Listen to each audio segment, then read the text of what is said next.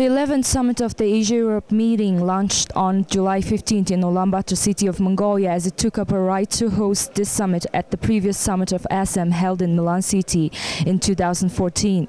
The present summit is special for coinciding with the 20th anniversary of ASEM, which affiliates 53 states of the Asian and European continents.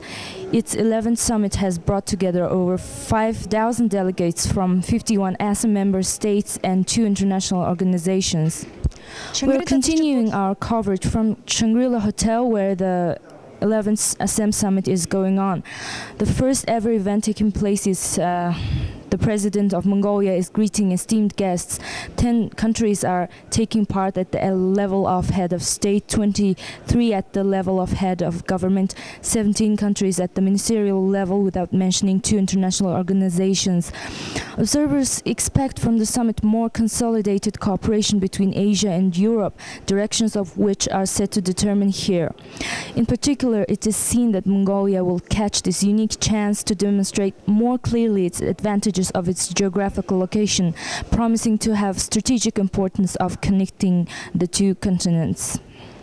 As we can see, European states are showing greater vitality than at the previous meetings. From Europe, the summit is joined by German Chancellor Angela Merkel, Russian Prime Minister Medvedev, Prime Ministers of Scandinavian countries. From France, we can see here the French Foreign Minister, along with them high-ranking officials from the European Union and the ASEAN came to Ulaanbaatar's summit.